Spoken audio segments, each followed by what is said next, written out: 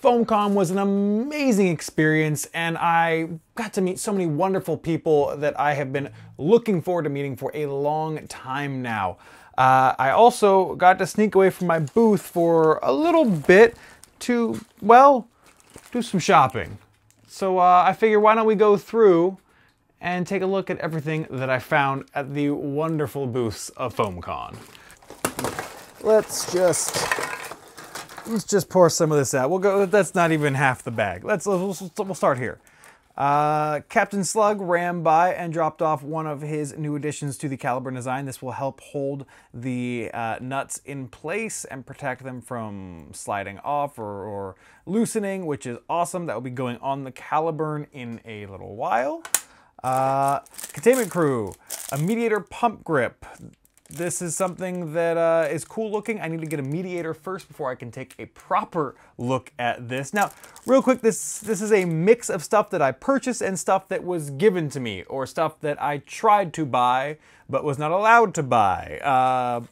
So we've got an eclectic mix of things here as stuff falls on the ground, but a bunch of rev triggers, mag releases and whatnot from Greenhouse gear to go in various projects as the future progresses.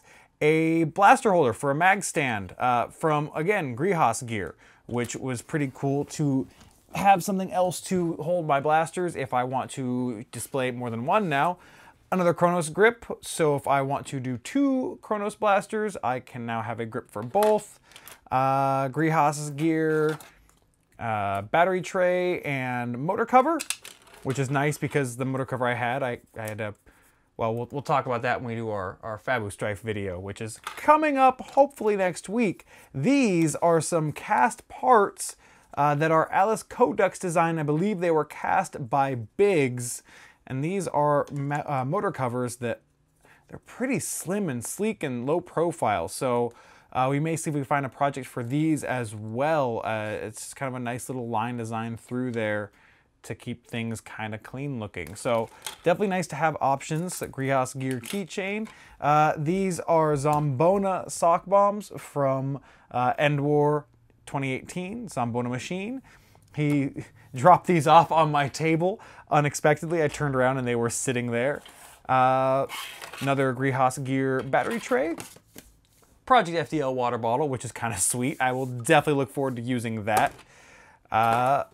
A Turf Springs long shot 10 kilogram spring. I also have a 18.5 kilogram spring. So looking forward to getting to use these. I learned actually after purchasing this one, the 18.5 from, well, Bobololo's new long shot, I can't really prime the 18.5. So that'll be interesting. Guess we're gonna be sticking to that one for now. And then one other thing before we move on to the next part is something I was super excited about and knew I had to buy before I even got to Foamcon. And this is Devil Z's stock attachment. It's magical. It is absolutely fantastic. This buffer stock did not come with it, but he does sell them with them. That was actually a gift from Foam Blast. So thank you, Foam Blast. I now have something to use with it because it's fabulous. So this is just an amazing blue that looks fantastic and actually sparkles, which even better, right? It's got some foam on the back to give you a nice soft support. It's perfect. The thing is just absolutely awesome. You can, of course, adjust it to your preferred length. I think my preferred length currently is not the furthest out, but one from the furthest out. And it looks great. I'm absolutely stoked. There's some other stuff I'm going to be purchasing from Devil Z when he gets back to Germany, because there's some stuff I got to see that I am very interested in and want to test and review. So that's, all right, that's little batch one. Let's pour out some more, see if we can find some space here.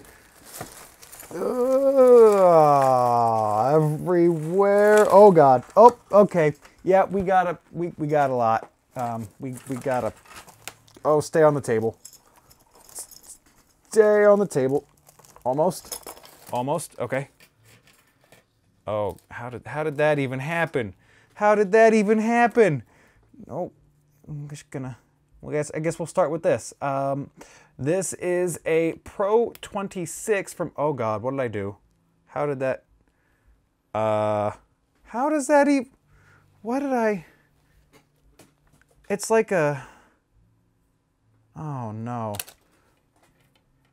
It's like a, well, I guess that's stuck on that for now. I'll figure that out later. But this is a Pro 26, supposed to be a more reliable K26 that does not degrade over time.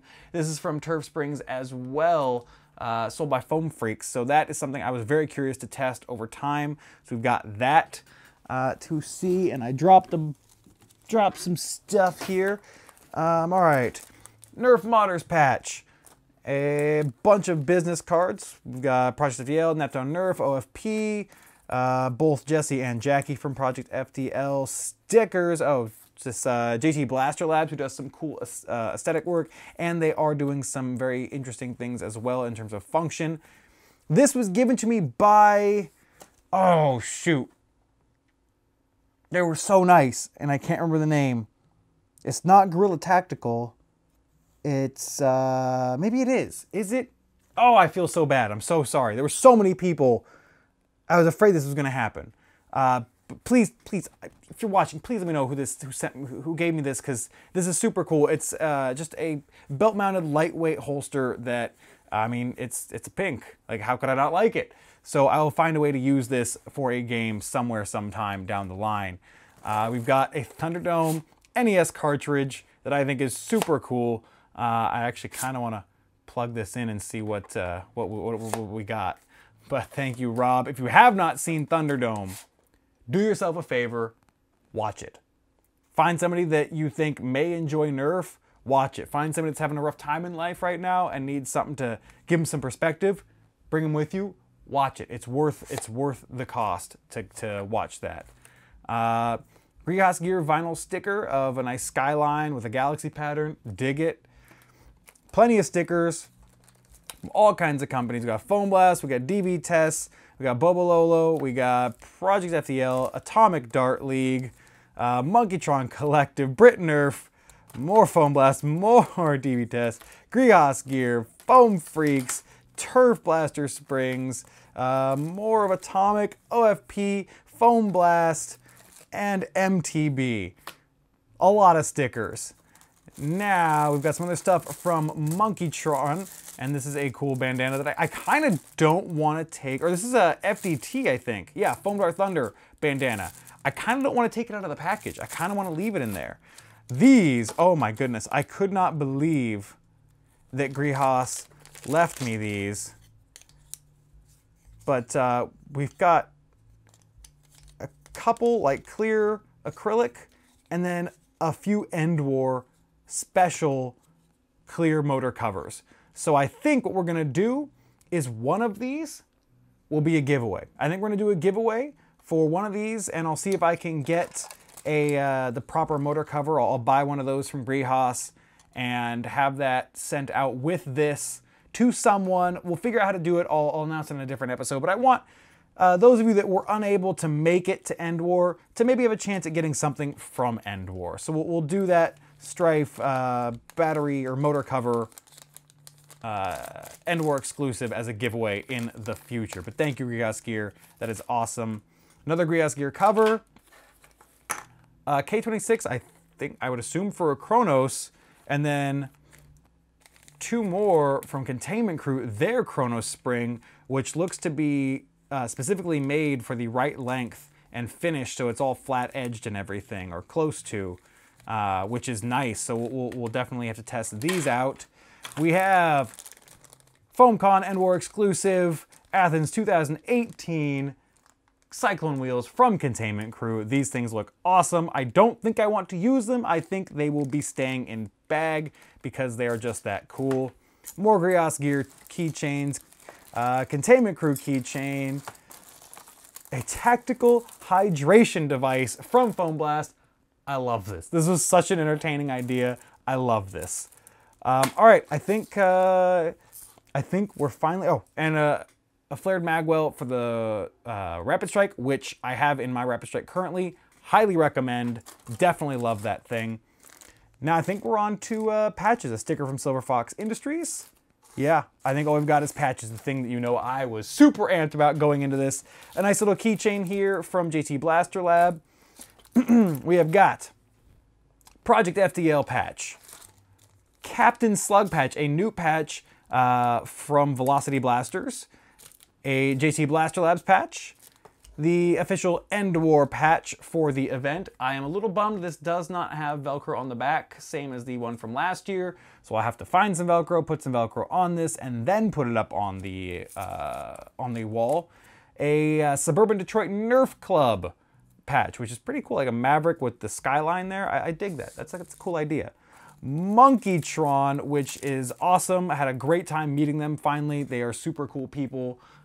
Big shout out to them. Blaster Core, they do some cool stuff. They do afterburners that you can put onto any barrel attachment point, which was awesome. So that was cool to see them. 100G's Armory, which also does Thunderdome, Minnesota. So it was awesome to get some stuff from them as well. And then the other things I purchased in terms of patches, we have got a Drac patch, a Bobololo patch, a Liberty Foam Designs patch, which is the company that blended in with another company to become Foam Freak. So I had to get a Liberty Foam Designs patch before they became extinct. And then as for the rest of the patches, you'll notice these are Jangular patches, but there's a little change to this particular design that's available for sale now. Boom! Look at that red Velcro on the back instead of white. Gives a nice little pop on the side that I really, really like. And you'll notice these Fabu patches, there's 3 more Fabu patches. Well, why are there 3 more? And there's a little bit of text right there on the bottom, which you may or may not be able to say. This is a glow in the, and there's no D, but it's glow in the dark. These 3 Fabu patches are glow in the dark. So we'll see what we do with these in the future. But that is it for bag number 1. There's still more. Can you believe it? There's still more. I went out and I was on a mission for a very short period of time that I had available. I was on a mission. There's also this cool thing that Containment Crew put in their little bag that they gave out. There was a list of a bunch of upcoming events for those of you that want to find an event maybe near you. And of course, we have a BTA event listed on here, which is awesome. So I thought that was a really cool idea from them. And then a couple stickers and a zombie hunting permit. I love this. This is such a cool idea. Absolutely think that was a really, really clever idea to do. So big ups to Containment Crew for that. But let's get to the next bag. And this bag is mostly one type of thing. I think you'll figure it out pretty quick here. There we go. That's a whole bunch of cloth fabric there. This is actually not from Foamcon. I brought this because that's my design, but we'll talk about that another time. Thunderdome Rob gave me some Vortex discs, which with the resurgence of Vortex is awesome. Foam Blast shirt. Finally got to have one of these. However, this is a special limited edition Foam Blast shirt. It has the Pride rainbow going across the logo. Super cool. Glad I got this. This was actually the last one they had in stock, and it was in my size, so really, really amped about that. So that's one. And then we've got a couple shirts from Turf Blasters, which is, one is Fear My Foam, which is sweet, and then just the Turf Blaster Springs Gemerald logo here, which was awesome as well. And we've got Blaster Core, who we talked about before. I like the back of their shirt. It says, "We make things no one asked for." I thought that was really entertaining and was super awesome to get one of those. We can't talk about shirts without a Project FDL shirt, which has the FDL logo on the front and the blueprints of the FDL2 on the back. Definitely cool. Definitely glad to have one of these. I picked up an ammo counter shirt from Nathaniel Deal, which is someone I've wanted to meet for quite a while. Definitely a fan of their work. Glad to have one of these.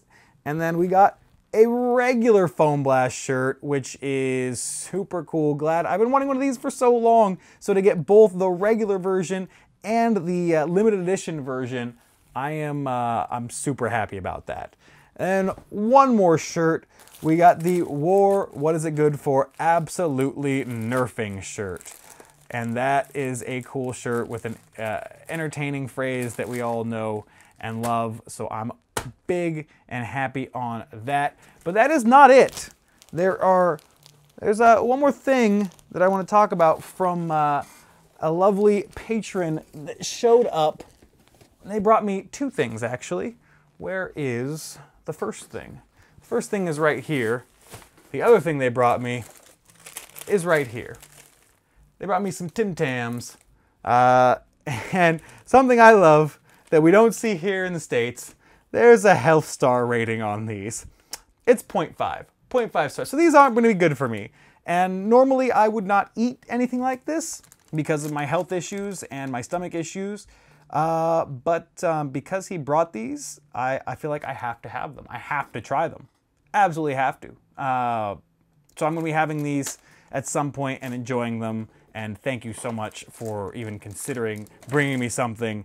Now let's talk about this. This is something that I was super blown away by, super surprised by. And this is something that Pandemonium made for me and is so cool. I couldn't help but keep it on my table at the event because of how unique and interesting it was. Now, we've talked about targets in the past, and this is a very unique take on a target. There we go. So this pops up, and the whole thing is magnetized. And you start putting stuff on. It catches on there, and I'll put that on there. And I guess we'll grab one of these, and we'll take that, put that on there, and you'll probably get an idea of what this is. But we'll put that there, and we'll put that there, and that is a zombie target that collapses when you hit it. And pieces come off, and you could, how cool is that? How cool is that? This thing like blew my mind. The amount of work he must have put into this to put it together, to put magnets inside all the pieces. Like there's magnets buried in the wood here, and just, I love it. I absolutely love it. Pandemonium, thank you. This was such a cool thing and such a cool idea that I could not believe it, and felt super thankful that you would consider to bring me something like this. So that is just absolutely awesome and was the icing on the cake that was Foamcon. And the sad thing, we also got, before I forget, got some Monkeytron Collective and ammo counter darts. I want to get all of the darts from all the people, the companies that have their own darts, and I want to get at least one of each, and I want to do a display of like each brand with their dart and everything. And I'm just dropping stuff everywhere, but that's just something I had a thought of. But the crazy thing is, I actually didn't get to all of the booths. I missed a few booths. So there's some things I may not have gotten to that I wish I would have, which bums me out severely. But next year, hopefully, I will be better prepared and be able to get to everything. But for this year, I'm glad I was able to get all of the stuff that I did and meet all the people that I did and have all the fun that I did at Foamcon. So with that said, let me know what you think of this wonderful haul from Foamcon. Is there anything you think I should have bought from that event that maybe I didn't? Oh my goodness, there's actually more. There's actually more. Here I am closing out the video, and I forgot two important things. A limited edition metal Strife mag release from Containment Crew, and some special Endwar, woo, there we go, Endwar Fang Revamped from Foam Blast. All right, that, I knew I was forgetting something, but that is gonna do it. So let me know what you think of all of this from this wonderful haul at Foamcon. Did I miss anything you would have got that I should have? If you enjoyed this video, feel free to hit that subscribe button for more in the future. And as always, thank you so much for watching. I'm Jangular, and I'll see you next time